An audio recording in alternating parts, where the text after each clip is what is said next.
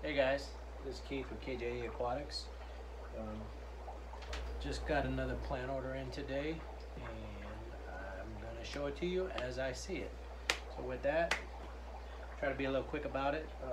Let's get started. Always get good stuff. I had this come in via Southwest today. I get it faster. Actually, when you do the bigger box sizes, Southwest Airlines many times will beat the post office, UPS, FedEx on price for shipping. This size box here, it's a pretty good size. I don't know the actual dimensions. I can measure them out. Shoot me a message if interested. But this box here shipped Southwest, and it was pretty much overnight. That box shipped for less than $60. That's pretty cheap. You're not gonna get this box size shipped by the post office, UPS, or FedEx shipped that size for that price. All right, enough of that. We'll go ahead and get started. Packing list. We'll look at it later. Show you some of the stuff I got. Ooh, these are nice. Crinum calamastratum. I knew they were going to be this big. I would have ordered more of them. Very, very nice plant. Crinum calamastratum. This is actually one of my favorite plants. Kind of looks like a little octopus. These are two nice sizes. Crinum calamastratum. All right.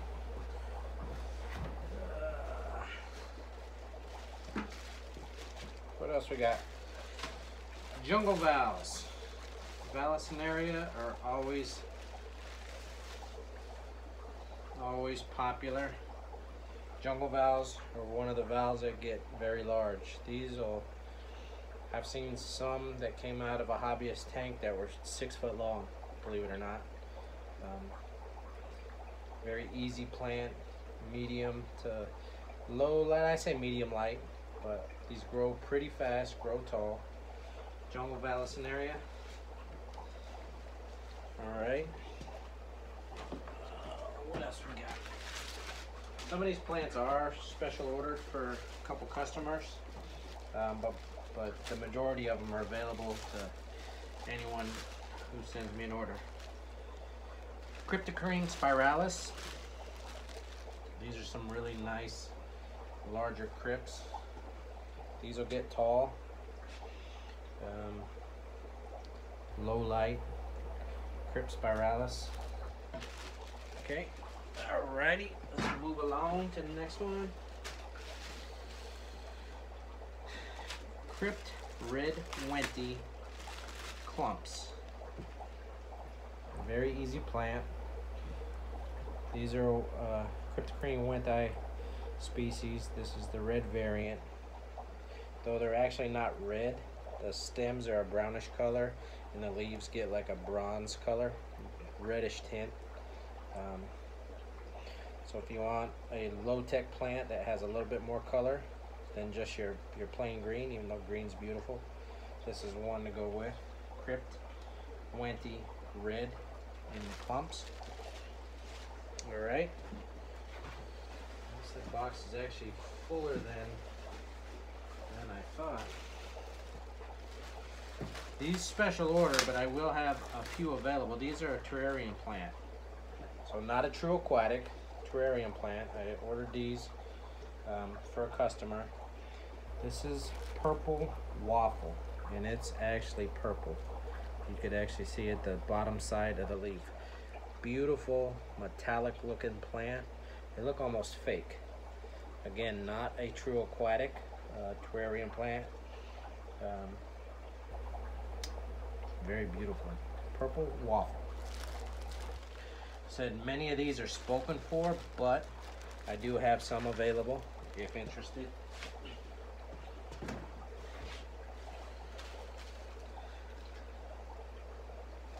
These are special ordered for a customer, but I'll show them to you. These are already spoken for. These are just a bare root Anubias barteri, small species. Nubius barteri. Again, I just ordered 6 of these in. Special order for a customer.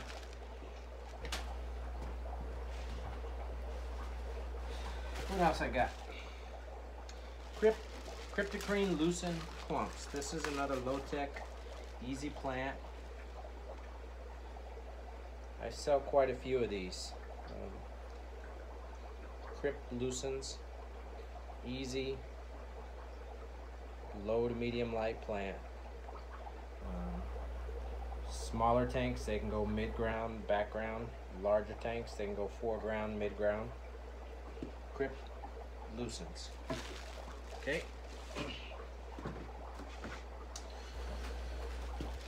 There's another crypt. To me, this one doesn't actually fit the mold of a crypt, but it is a cryptocrene. It has more of a lily type leaf. Cryptocrene pontidifolia, if I say it right. I have no problem with people correcting my my Latin pronunciation, because I blow it up. I'm terrible at it. Cryptocrene pontidifolia, again, a low to medium light plant, as are all crypts. I have plenty of these in stock, nice size. Okay. Let's see what else we got.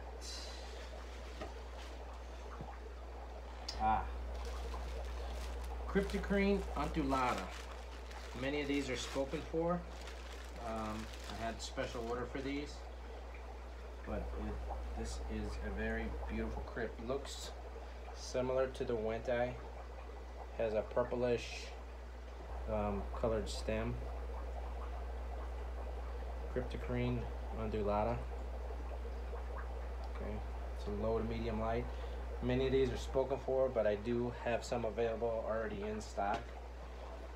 Alright. Very nice plants on this order. Pretty, as are all my plants, but these are some really nice looking plants. Cryptocrene bouqueti. Another Wenti type looking plant, but with different color. Looks very similar to the undulata. They'll have a bronze, purplish colored, trying to get one. The underside of the leaf is a purplish looking color. Cryptocrene bouqueti. Okay. I got more in this box than I thought. Cryptocrene Wenti green. Alright, these are like the red, but the leaves are green. Crypt Wenti are probably one of the most common, but the reason for that, they're one of the most popular crypts. And we do sell a lot of them. Very easy plant, good looking plant in the aquarium. Crypt Wenti green. What else I got here? Oh, they bagged this wrong. Or put the wrong label, I'm sorry. This says red root floaters. I know it's not. This is actually guppy grass. Alright. I breed a lot of wild type live bearers. Guppy grass is very valuable if you breed fish, especially live bearers. This offers very good cover for the fry. Stuff pretty much grows itself. You don't even need to do it. You throw it in the tank, it floats around. Fertilizer requirements, fish poop. Pretty much light and fish poop. You could add a little Thrive. Don't add too much, but add a little Thrive and it'll explode. That grows really, really fast. Dwarf Sagittaria, small bunches. This is an immersed form. They actually put them in your tank. Let me show you a better one. These are actually taller when they're grown immersed. They're taller than the submerged form, but they convert very easy. Super easy plant. Sagittaria is low light, easy plant. You can use these for foreground plant in a very small tank, 5 gallons, or even some small beta tanks.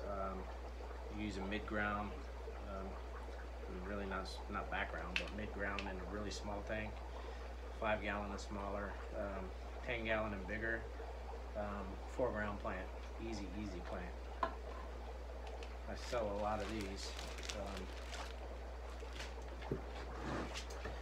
All right. Oh yes, Java ferns in on a mat. The last time I got these in, they sold right away. So if you want some, jump on them. Java ferns, just your standard Java fern, put on a mat. Very nice full mats. Forget how many I got in stock. I only got 5. Nice Java fern mats. I don't get a lot of these. They cost me more, obviously. They take up a lot of room, so I don't fill my tanks with them. Usually order 4 or 5 at a time, and they always sell out pretty quick. I get $14 for these mats, and that's a pretty good price. If you compare the plants that I sell, apples to apples, I'm very competitive, I can tell you that. Might not always be the cheapest, but the cheapest price, I can tell you, isn't always the best price either. There's some out there that are cutthroat, which is okay. Don't bother me none. Okay, what we got? Corkscrew valves. Again, another Vallisneria. These stay on the shorter side, but you get a pretty cool looking spiral leaf off of these. Corkscrew Vallisneria, another low to medium light plant. These grow pretty fast. They'll spread out, shooting runners out. I sell these pretty good. I only got a dozen in, but I also have some more in stock already. So I'm just reloading some of these. Are not new to my inventory. They're just reloading some of my stock. All right, here's this one's labeled gubby grass, so they were just putting labels on the wrong bag. These are actually red root floaters. Very popular.